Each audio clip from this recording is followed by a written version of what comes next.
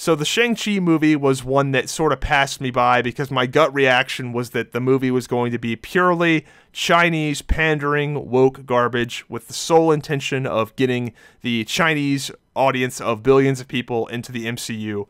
I thought that's really all this movie was. I thought it was just going to be Iron Fist, Mists of Pandaria garbage with sole intention of just sucking in Chinese consumers and not actually being any good. And that may have been the reason that it got greenlit in the first place, but ironically, the movie ended up getting banned in China. So if that was the initial reason it got greenlit, that failed spectacularly because you cannot please the Chinese government.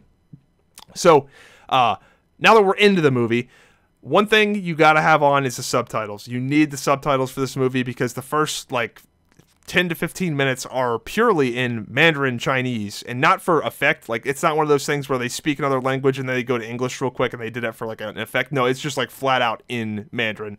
So you got to have the subtitles on.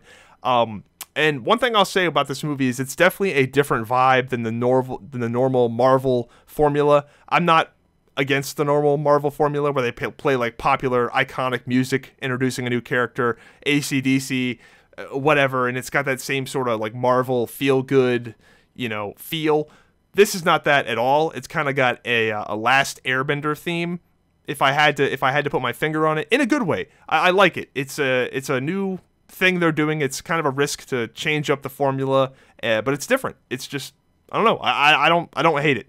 I really like a lot of the new worlds and creatures they introduced in this movie. Not because I think that they're amazing for this particular movie, but a lot of the things they introduced in this movie could be very, very cool in a intergalactic conflict. Like, if the things in this movie end up fighting aliens, that would be really fun to watch. A lot of the action scenes are very, very solid from a choreograph perspective. It's kung fu, magic, Marvel stuff. I don't know. I dig the action scenes. A lot of them are very cool. And while I don't love this movie a ton on its own, it's not a bad movie, I think that the characters, especially the Shang-Chi character and his powers in particular, will be very fun in an MCU context, wombo comboing with Spider-Man, Captain America. Well, I guess not him, but the other guys. I think a lot of the things in this movie will be very, very cool when the other superheroes get involved. So I like his powers. I like when he gets his powers and gets to use his powers at the end.